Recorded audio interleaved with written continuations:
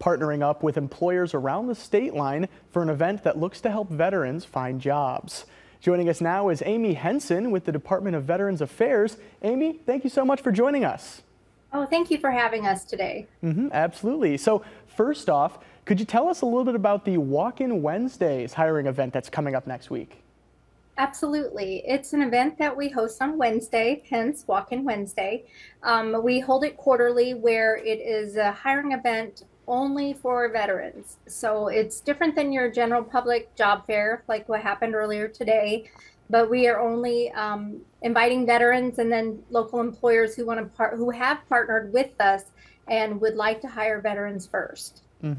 Yeah, absolutely. And then, obviously for a job fair, there's got to be a number of different career fields and employers that, attendees can choose from. Could you sort of talk to us about that? Sure. What we do is we have employers that are partnered with us in our Business Advisory Council. Again, we meet quarterly. However, what we do have is manufacturing, healthcare, home health care, including a veteran home health care service that serves veterans, and the veteran wants a veteran to help take care of them because they have that instant connection and camaraderie. There is transportation, there's security, the list could go on, gaming, warehouse, everything. Absolutely, yeah. And I was just going to say, this isn't the first Walk-in Wednesdays. You guys have actually held this, I believe, 5 times since May of 2023. So, how have things gone in the past, and how eager are companies to, hire veterans first?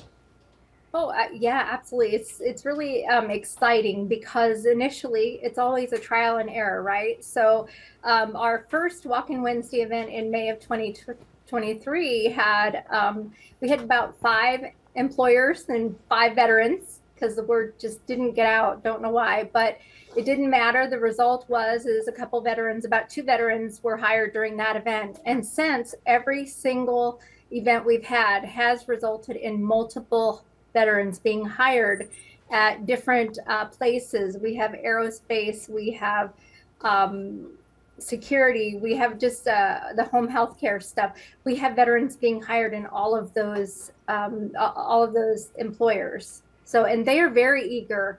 That's why our Business Advisory Council is growing exponentially.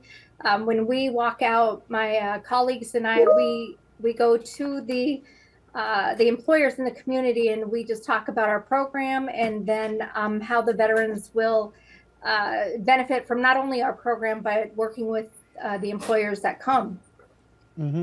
Absolutely. Well, that is all the time that we have for our interview today. Amy, thank you so much again for joining us. Yes, thank you. There's a couple websites I can throw out for you where people can find out where to go and how to get there.